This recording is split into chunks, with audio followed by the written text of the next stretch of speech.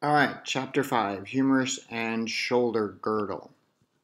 So the shoulder girdle consists of the clavicle, the scapula, and the humerus, as we're able to see right here. The proximal humerus, we have the head of the humerus. We have this anatomic neck, which is right here. We have our lesser tubercle, which is a tuberosity. So our lesser tubercle right here. We have our surgical neck underneath. We have the intertubercular groove, the bicipital groove, or the intertubercular right here, the open space. And then we have the greater tubercle or the tuberosity, and the greater tubercle is right here. We have what's called the deltoid tuberosity here, and then the rest and the remaining is the body and shaft of the proximal humerus moving down. So our external rotation of our anatomy, so within our external rotation right here, you can see that the palm of the hand is turned out. You can see that the central ray is at that coracoid right here.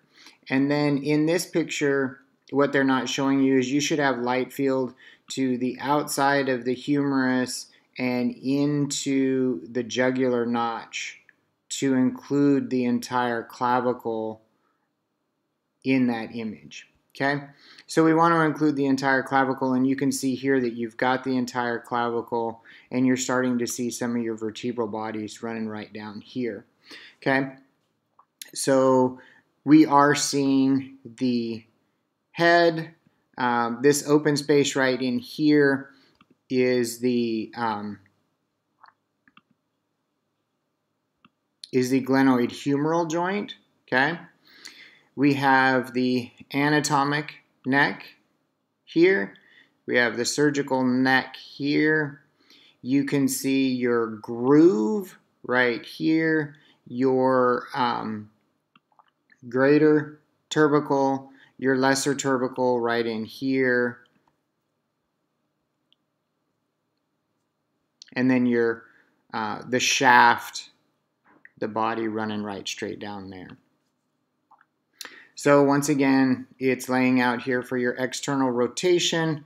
The labeling portion as far as what A is, B, C, D, the lesser tubercle, E, the anatomic neck, F, the surgical neck, G, the body and shaft. So C, the bicipital groove right here, and then your greater tubercle here, and your lesser tubercle here. Okay?